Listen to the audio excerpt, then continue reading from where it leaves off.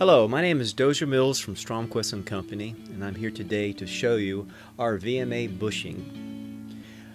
This part was designed to replace the brittle plastic bushing in the older Metasys VMA controllers. The aluminum VMA bushing is machined to exact specifications to allow the proper amount of give during everyday operations. Saving money and time, no need to program a different controller, no need to replace the actual attached actuator to keep the feedback functionality. Tools that you will need will be a T10 screwdriver and a Phillips screwdriver. The first thing is to replace this top part. This is where the wire is going to be hooked to, and you're going to be seeing a video that will show you how to do all this. Okay, in this video, the first thing is this one screw. It's a Phillips screw. And remove the screw. We already have it partially out to help speed up this video.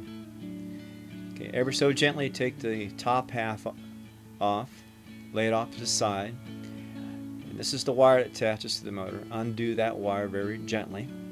This is the connector. It only goes in one way. Okay, we're going to pull this off to the side, and we have a T10 torque head, and you have 3 torque head screws to replace. Okay, this is the VMA bushing that we will provide you from Stromquist Company. We have a actuator here to show you. This one has a bad bushing in it, and how you'll know is when you take the cover off and open it up, things will suddenly fall out.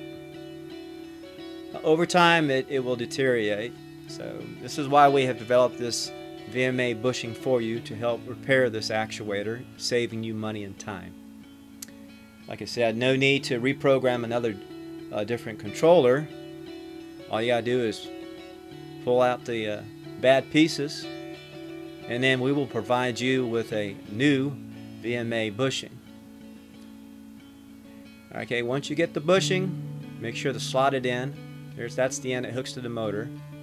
The slotted end is what's going to go down.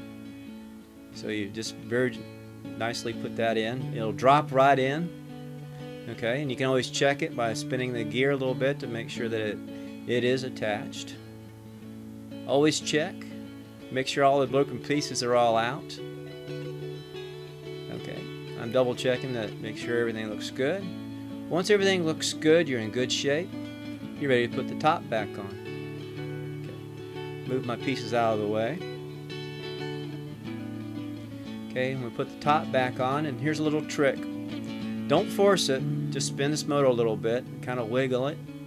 Okay, wiggle a little bit as you're pushing down, and then she'll lock down. Once she's down, you'll see that she's flush at the bottom, and that's how you know. Okay, spin that screw a little bit, and when you're spinning that, it actually spins this gear, which actually opens or closes your damper. You're in good shape now. So all you gotta do is put your screws back in, and everything is good. Okay, go over a quick review here. This is what it looks like. Make sure your gear's in there nice and flush. Okay, everything looks good. Put your screws back in. You'll be back in business. This is the VMA bushing from Stromquist Company. We hope you enjoy this video. Come visit us at stromquist.com and also go to controltrends.com. Thank you, and you have a great day from Stromquist Company. Bye-bye.